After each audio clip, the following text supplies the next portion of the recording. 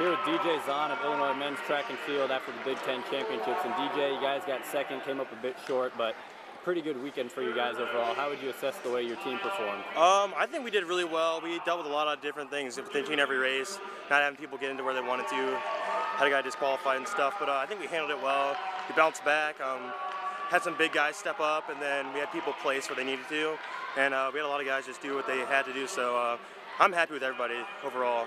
And you individually had a heck of a day today. 3 races, 3 gold medals. Yeah. What kind of emotions are going through your system when that happens? I've just been really excited this whole meet. I've just been feeling really good over the course of the year, and haven't really felt bad at all. Like, I've been dealing with minor injuries, but nothing too bad. So, just with that first race, getting the golden net, and I was just like, all right, let me see if I can do it again, and then kind of just rolled with it. Of course, I'm tired, but it was all well worth it, so I can't complain.